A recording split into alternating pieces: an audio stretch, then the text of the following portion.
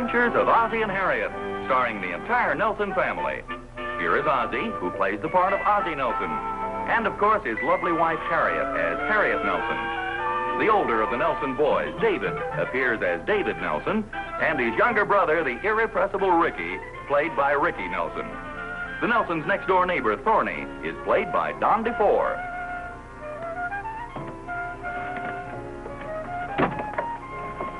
Who's that in the closet?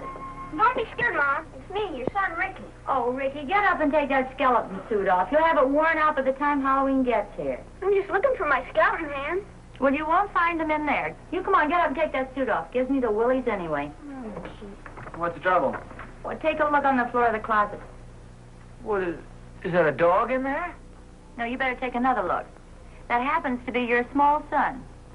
Well, how about that? I could have sworn some dog left his bones in there. It's a neat outfit, huh, Pop? Yeah, sure scary, all right.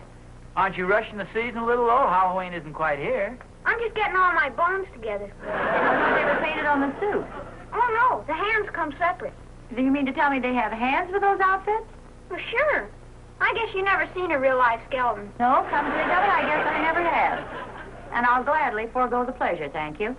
You're welcome. It's a neat outfit, huh, Pop? Yeah, like I say, it's plenty scary, boy. You think anybody will recognize me? Well, you sure had me fooled. Hi, Mom. Hi, Pop. David, guess who I am? Oh, brother. Why, how'd you guess? I sure he did. What have you got there, dear? Oh, just some stuff for a Halloween party at school. I'm the treasurer. Oh, I didn't know you were going to have a Halloween party at school. Well, we're just going to dress up and play some games. Oh, that sounds like fun. School parties always are. You said it. We get out of study. Yeah, Halloween's a lot of fun for kids. And don't you like Halloween, Pop? Oh, sure, but you know, as you get a little bit older, you get kind of tired of that stuff. You mean going to parties and playing games and stuff? Yeah, see, there are certain traditional and seasonal games like pin the tail on the donkey and ducking for apples, and they get a little stale as the years go by. We make up a lot of new stuff, Pop. Why do you make up new stuff? We bring the old-fashioned games up to date. Well, that sounds interesting. How do you bring Pin the Tail on the Donkey up to date? Or shouldn't I ask? Oh, sure. You draw a big picture of the teacher's face on the blackboard. Oh, I don't get the connection. Well, then we play the game. And what do you call it? Draw the mustache on the teacher. Well, I have a hunch the teacher's going to walk in one of these days and you'll have a new game. I am not Salvador Dali on the blackboard 50 times. Oh, no, Pop. Our teacher was the one who made up the game. You know, sometimes this modern psychology puzzles me a little. They call it relieving suppressed desires. Yeah, I guess it does it best. How's it seem to work? Heck, I don't even know what it means. It's probably part of the psychology. You and Mom going to a Halloween party this year, Pop? Yeah, I suppose the girls will get together and whip up some sort of a deal at the last minute. They usually do. Gives them an excuse to dress up a bit. Well, as a matter of fact, we were talking about that yesterday, and I think we'll skip it this year. Well, I'm sure you won't get any objection from the men. Personally, I think it's about time we gave Halloween back to the kids anyway. Well, it'll save us a lot of trouble. Trying to drag you guys out of the house to a party is no fun either. I like going to parties. Oh, boy! Hey, stay out of that, Ricky. And what is this white stuff? That's paint for the faces. Hey, neat, boy. Leave it alone. That's for the party at school.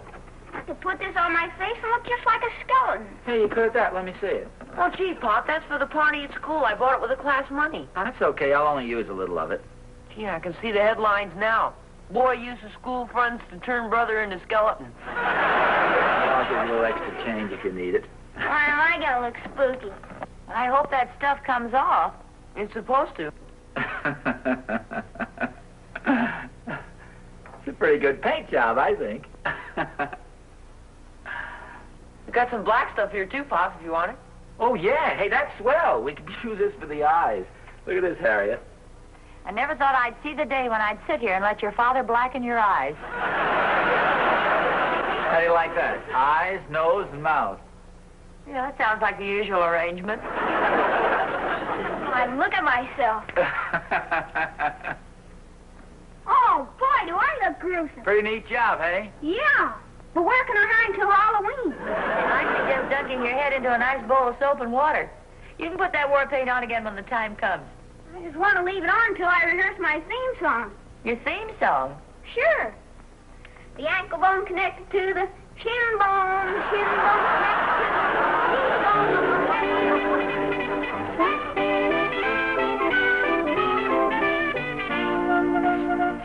Hi, Oz. Oh, hi, Thorny. Hey, what are you doing with the broom? Well, you know, Halloween, once a year, usually celebrate. Holy smoke, what's wrong with your hand? It's all white. Looks a little undernourished. Oh, no, I just put a little Halloween makeup on Ricky's face. Kids are going to go out to trick-or-treat tomorrow night, and he's going to dress up as a skeleton. Boy, Halloween is sure a lot of fun for the kids. Yeah, it really is. Gives them a chance to let off a little steam. As a matter of fact, we've had some pretty good parties the last few years. Well, they've been okay. Personally, I still think Halloween is mainly a night for kids, though. Come to think of it, I don't think I've heard anything about this year's party. What are the girls planned, do you know? Oh, from what I understand, I'm not going to give a party this year. Oh, that's a shame. Don't you think we could talk them into it? Well, are you kidding? Let's leave well enough alone. Don't tell me you actually enjoy those horrible fiascos with those corny games and those idiotic costumes. Well, there's a lot of trouble at that. Well, you know Catherine spent a whole week making that outfit I wore last year? You mean at the Dunkles? No, that was the party before last. Last year's party was at the Randolphs, don't you remember? Oh, yeah, that's right, yeah. Sure, that was the year I won first prize for the best costume. You won the first prize? Sure, you remember. I wore that devil's outfit. I thought you came dressed up as a fireman.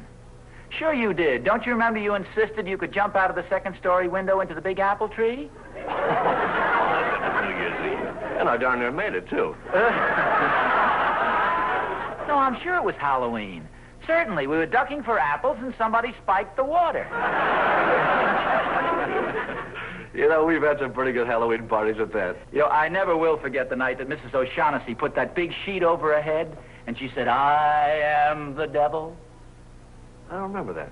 Sure you do. O'Shaughnessy didn't know who it was. He said, "Shake hands with me. I married your sister." You know, I think the least the Whites could have done was to ask us before they called off this year's party. Oh, I don't think it's been called off, definitely. It's just they haven't made any plans for it. Well, right there is a reason why a lot of the parties haven't been so good. Well, what do you mean? Well, they haven't been properly organized. You can't just give a party haphazardly. You've got to organize it. You got to plan the whole evening, hour by hour, step by step. Especially the entertainment. And by somebody who has a little talent for that sort of thing. That's exactly what I mean. So you know what we could do, that is if we wanted to turn this into a party tomorrow night, say, for instance, is to work out a schedule for the entire evening. Exactly what games we're going to play, what time we play them, exactly what time we eat, what time we dance, and that way we'd have the entire evening under control. Now, that's the sensible way to do it. And instead of having everyone dressed up in costumes and causing a lot of confusion, we could just have a couple of more talented fellas dressed up to keep things going. But wearing really clever costumes. That's right.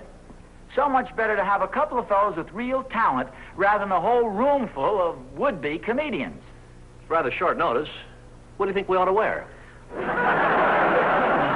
do you think we ought to do it? Are you kidding us? This sounds great to me. I could dig up that devil's outfit I wore last year. Say, I have a devil's outfit up in the attic, too. We could put on a big sign, "Aren't we devils?"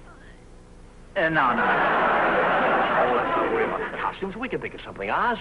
One thing for sure, the entire evening will go off smoothly. I mean, none of this haphazard stuff. It'll all be planned step by step. Do you think the girls will like the idea? Us taking it out of their hands this way? Well, they'll be delighted. As a matter of fact, the more I think of it, I'll bet that's why they were stalling around, waiting for us to take over. Boy, I can see us right now, in our mad costumes, running around, taking charge of everything. You know, Thorny, I think there must be a trace of genius in our families. Oh, there's no doubt about it. A definite trace of genius with a faint flavoring of ham. You know, Thorny and I have whipped up what we think is a pretty darn good idea. Oh, what is it? Well, you know how each year around Halloween you gals sort of throw together a little impromptu party? And you don't want us to give one this year. You said that before. Well, they've been pleasant enough little affairs. Everybody's had a pretty good time. But the big fault has been that nobody has taken the trouble to plan them correctly. But this year, the whole thing's going to be different. It's Thornberry and Nelson to the rescue. May I ask a question? No, you're not even allowed to ask any questions. Thorny and I are going to take charge of all the operations. You gals are just allowed to relax and enjoy yourselves. Well, fine. That sounds like a wonderful idea. You know, I hate to brag, but I really think, Harriet, that this year's Halloween party is going to be the best one we've ever given. And why, do you ask? I'm not allowed to ask questions. No, well, okay. Because this is going to be a well-planned party.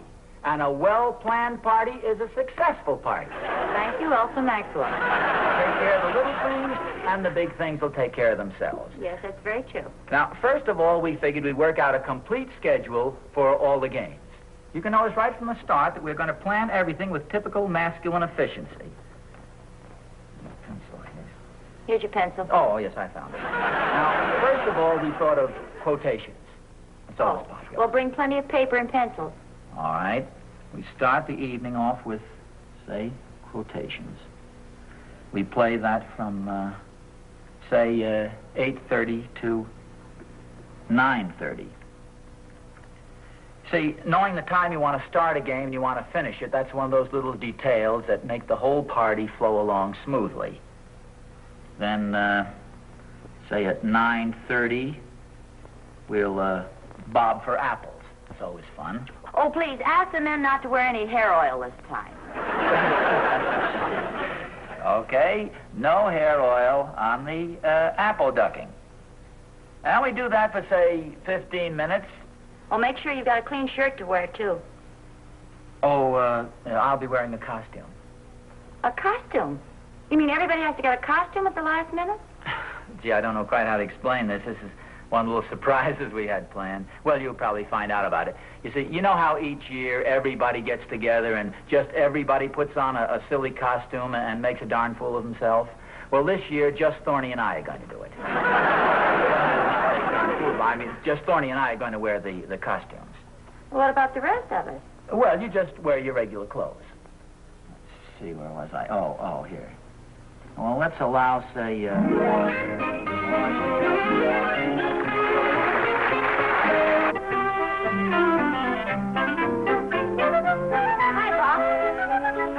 Oh, hi, boys.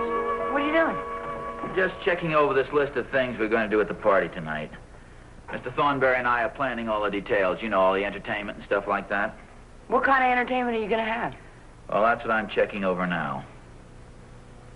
You boys know the secret of a successful party?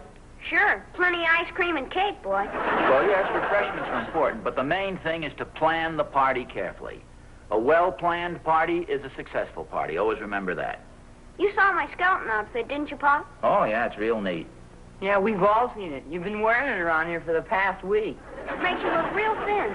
People feel sorry for you, and that way you get more ice cream and cake. How's the party coming, dear? Oh, hi. Well, I've got it just about all planned. I thought we'd finish off the evening with a little dancing. Dancing? I hope they don't pull that stuff at our party, boy. What are you worried about? You can't dance anyway. You can, I suppose. Look, why don't you guys go outside for a while, huh? I've got a lot of work I want to do here. I think I'll put on my skeleton outfit. Come on, golden boy.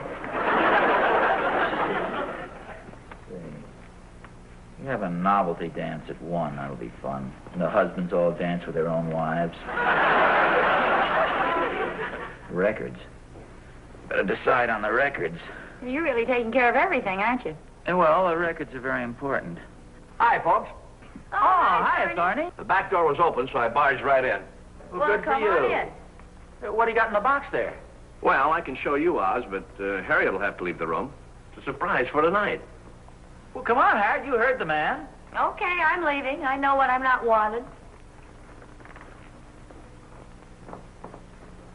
Well, come on. Let's see the big secret. Here, Oz.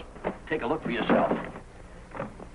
What's this, new seat covers for the car? Oh, Oz, you know Sandy McTavish over at the lodge? Yeah? Well, he let me borrow the Scotch outfit. Oh, how about this? Make a terrific costume for the party. Oh, this is wonderful, Thorny. Yeah, I left the bagpipes at home. Got bagpipes and everything, huh? Well, certainly. You ought to hear me wheeze out Annie Laurie. How about this? This is wonderful. Say, by the way, have you got the program all set? Well, yeah, I'm glad you reminded me of that. Here. I have a few items here that we need for tonight. I thought maybe you'd run down the store and pick them up, okay? Say, what am I, the errand boy? Well, you got to do some of the work, too, Thorny. Just a short list. Here, we need some oranges here. Maybe about 2 dozen. I thought we'd play that orange game where you tuck it under your chin. Yeah. And then get some comic prizes for the game. There's somebody at the door. Here, you better get the stuff out here. Yeah. Comic prizes for the games. You know, just long noses, anything funny. Just use your own judgment, okay? Yeah, okay. I'll just see you later. And don't let Captain see the costume. No, I won't. Just a moment.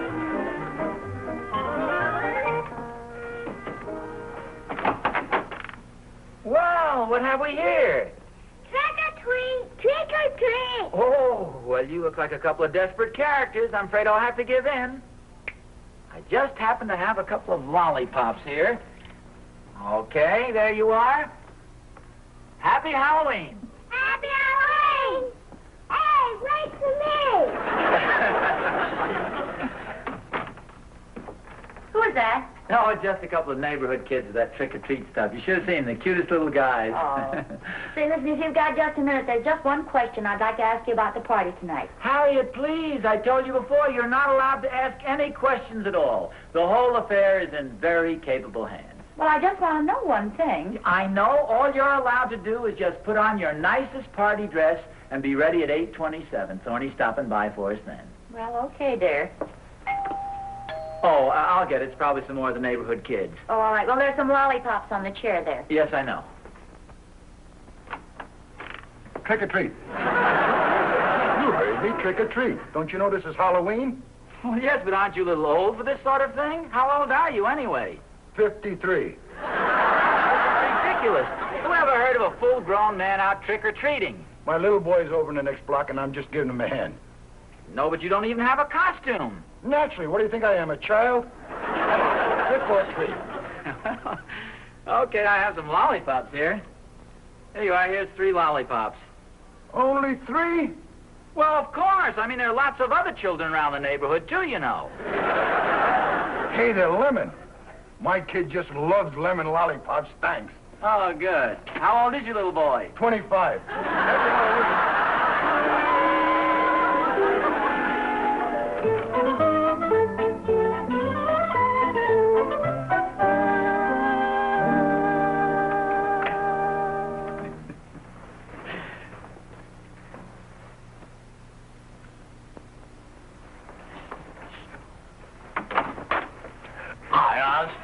How do I look? Terrific. Oh, so do you. That is really terrific. What happened to the bagpipes?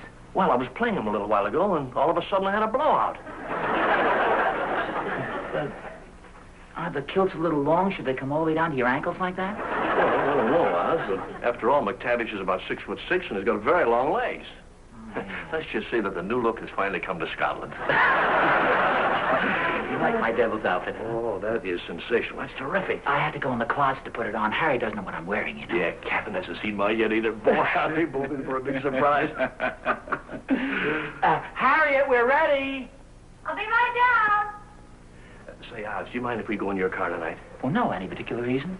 Well, I've got these kilts on. I'm afraid if I drive, it'll be a little drafty. Well, we'll take that. All right, swell, good. Holy smokes! Hey, David, where do you see Pop? Like this, huh? Oh, hi, Mrs. Thornberry. No, that's Mr. Thornberry. Oh, you didn't recognize me. Holy smokes, what's going on in here? Look at Mr. Thornberry's dressed up like a woman. No, I'm a Scotsman. Look at Pop. He looks like the devil. Yeah, so does Mr. Thornberry. Have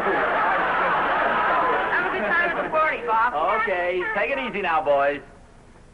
Okay, I'm all ready. Let's go. Goodness sake. Surprise. I mean, what an outfit.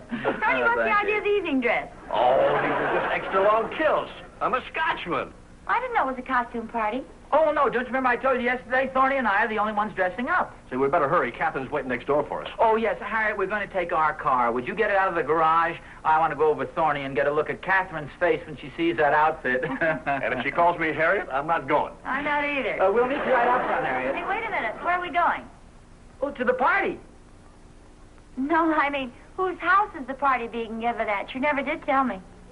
Well, now, wait a minute. You mean to say you girls haven't decided where the party's going to be held tonight? Well, no, you said you and Thorny were going to take care of everything, that the girls weren't to worry about a thing. Well, Thorny, didn't you decide where the party was going to be given? Oh, now, wait a minute. Don't blame this on me. But you... Well, Harriet didn't. Isn't anybody giving a party tonight? Somebody always gives a party on Halloween. Gee, I got the games all planned and everything. Well, turn around, Oz. We can still play pin the tail on the donkey. Well, there's one sure thing. We can't let the evening go to waste. Say, wait a minute. I've got a wonderful idea. Such as what? Well, you've heard the slogan, movies are better than ever. We'll see a movie. Oh, no, I'm sorry. I'm not going to any theater with you two guys dressed like that. Who said anything about a theater? We'll go to my house. Hop Along Cassidy comes on in exactly 5 minutes. I'll pick up his scarf.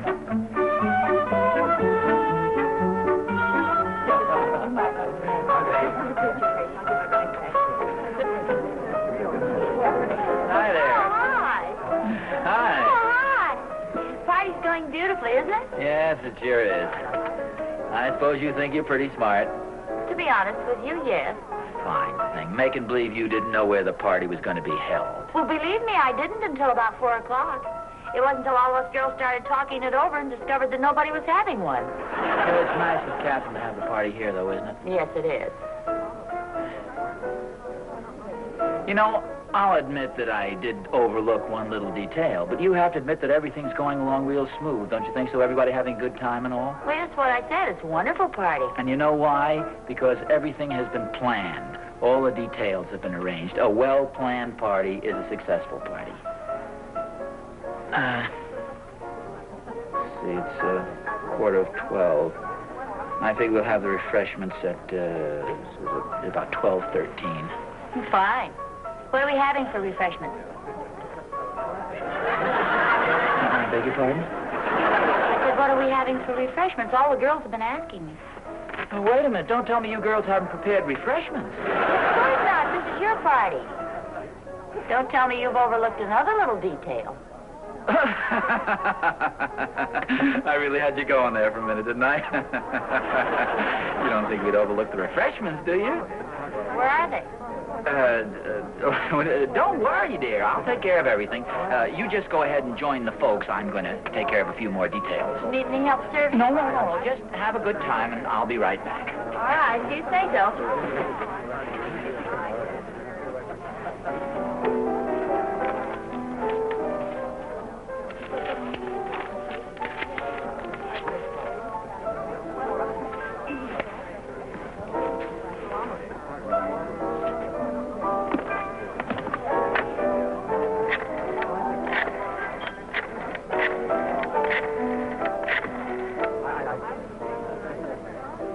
Hello?